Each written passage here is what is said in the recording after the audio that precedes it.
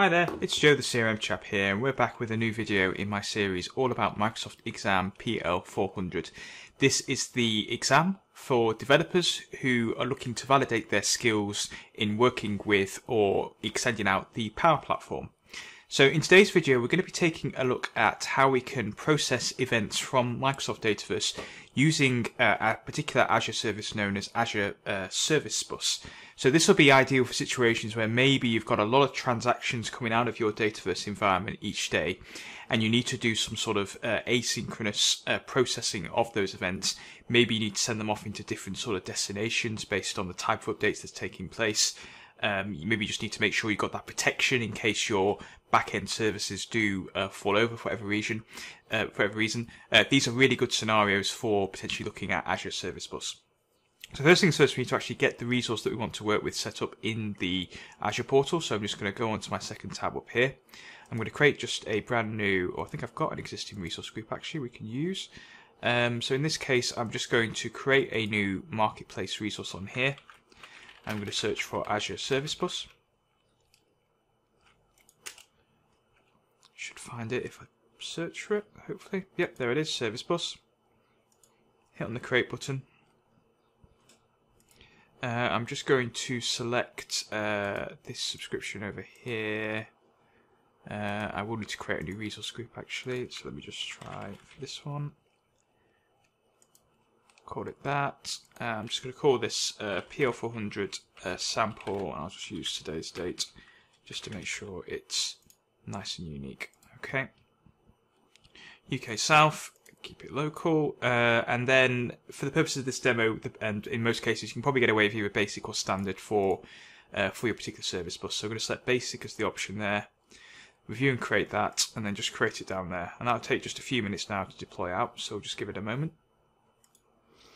So that's all deployed out successfully. So I'm going to click on to go to resource now. And the first thing we want to do is, what we've got here is effectively a namespace for our service bus. We need to actually create the queue that's going to receive the messages that we're going to send out from Dataverse. So I click on queues at the bottom down here. Just going to create a new queue. I'm just going to call this PL-400 account queue as an example.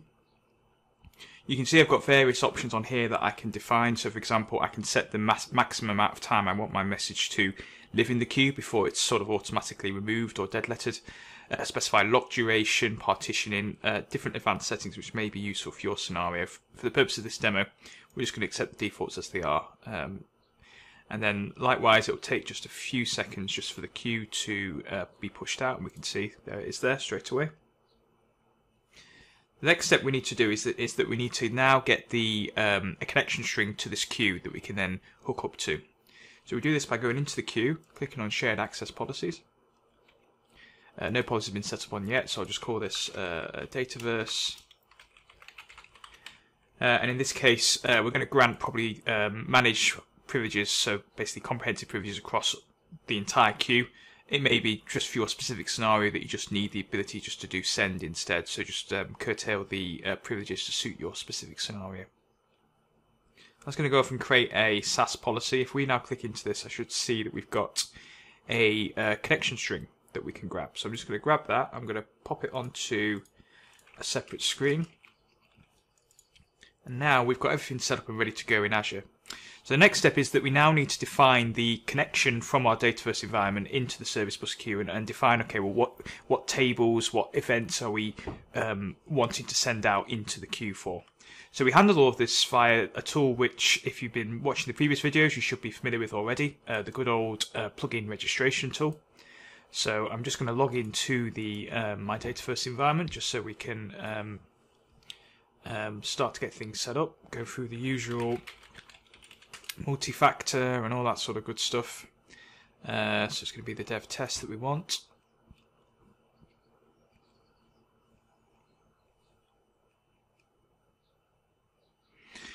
Okay, and then from here we can see we've got our various different assemblies in here, so we would typically use the plugin registration tool for that purpose alone. But if we were to expand the register option up here, we can see we've got a few additional options, and the one that we're interested in exploring in today's video is the register new service endpoint option.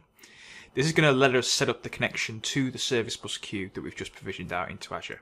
And it's quite a nice little wizard. All we need to do is just copy and paste in the connection string that we grabbed from the Azure portal, hit the next button, and it'll automatically figure out all the sort of details that we want to sort of fire out into our particular queue. The only setting that we do just need to change is the message format, so that we can more easily read it. We're going to send it out into sort of a JSON format for our data.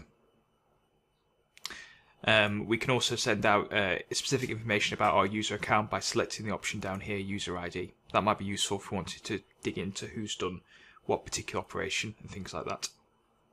Other than that, that's looking all good, so I'm going to hit the save button. That should then close down. If we scroll down to the bottom, we should see that we've got a new service endpoint. Now, when this is set up, it behaves very similarly to a plugin, because if we right click the option on here, we can see that we've got the same kind of actions that we can do as if they're also applicable to a plugin. So for example, we can set up our steps, we can set up our images, and this is one of the benefits of this. We can work with our service endpoints in a familiar manner, and the types of things that we can do from a triggering standpoint that we can do from plugins is going to also be supported as part of our Service Bus endpoint. So in this case, what we want to do is we want to set up a new step. And we're just going to send out, basically, for every new account record that's created in our environment, we're going to send it out into our particular Service Bus queue.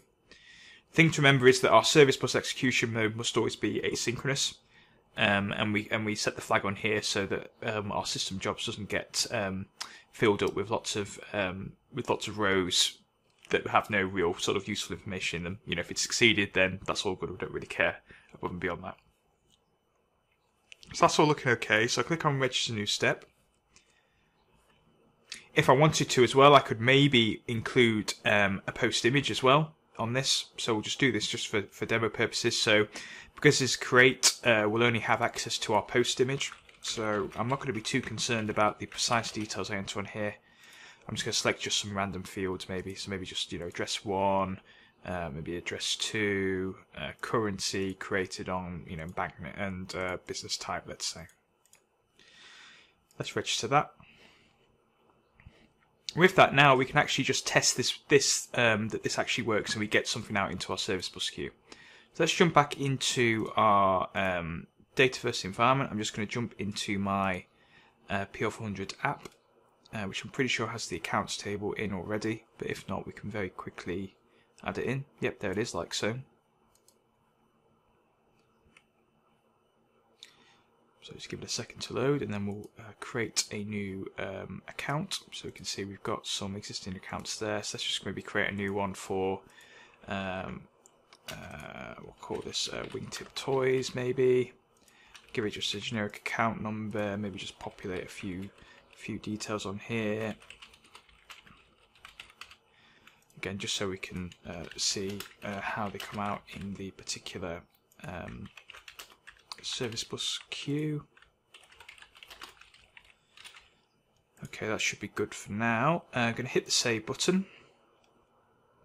Now, because this is an asynchronous operation, it's going to trigger the, as alluded to already, a system job behind the scene to process that. So effectively, the user's not going to see or necessarily even care what's going on behind the scenes. In fact, they won't be able to tell because it's not being processed in a synchronous manner. Because we have set the option down here to delete the jobs, we may not be able to see it. It may have just vanished completely. So instead, what we can do is go into our queue, and we can see that straight away we actually do have a message in there. So effectively, it's worked as expected. The system job has kicked off, and we could now, if we wanted to, maybe just do a bit more analysis in terms of what we've received. So we've got it within the portal, the Service Bus Explorer, that we can use to basically just quite literally, because that's the term, have a peek at what we have sort of received from our particular queue. In this case, I'm just going to perform a destructive read to basically get the message that's come out, and then from here I can see there's my JSON on there, including all the details about my particular request. So in that particular format, it's not going to be too readable. So if you just give me a second, I'm going to open this up into Notepad++ and just give it a format, and then we can take a look at it. Okay, so I'll just drag this onto the screen on here. And here's what we get out. So as you're reviewing these various different key value sort of values that are coming out of on here, this will look fairly familiar if you've had experience working with plugins before. And effectively, you know, we are getting the same information that we would typically interrogate as part of our context in working with the plugin. So we can see, for example, we know the message that it's been fired on, we know the business unit details, we can get information about input parameters, so in this case the columns that have gone into the particular transaction. Other useful information points that, you know, typically if we were working in a plugin we'd be very used to sort of working with. So this makes this potentially this option quite nice if you're wanting to have that same type of experience. Maybe you want to push out your message into, let's say, an Azure Function app or something like that. Once it's in the Azure Function app, you can work with it in much the same ways if you would do it within a plugin as well.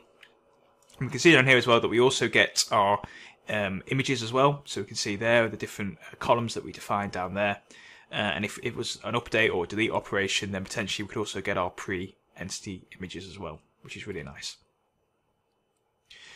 So service bus queues and service endpoints are a really great tool that you can use. Again, think of them as being something that you can leverage when you've got these quite sort of complex batch processing activities that you need to perform alongside Dataverse. You need to get data out into the system in a sort of processed, logical way. You need the ability to be able to get the same type of details that you'd expect from a plugin, and also have the ability to easily send data to where it needs to be. These are all great scenarios for using Azure Service Bus alongside Dataverse. So what it leaves me to say is thank you for watching. I hope you found this video useful, and indeed the series, as part of your exam preparation. Please give the video a like if you've enjoyed it. Check out subscribe to the channel. Trying to do these sort of videos fairly regularly. So thanks again. Cheers. Bye.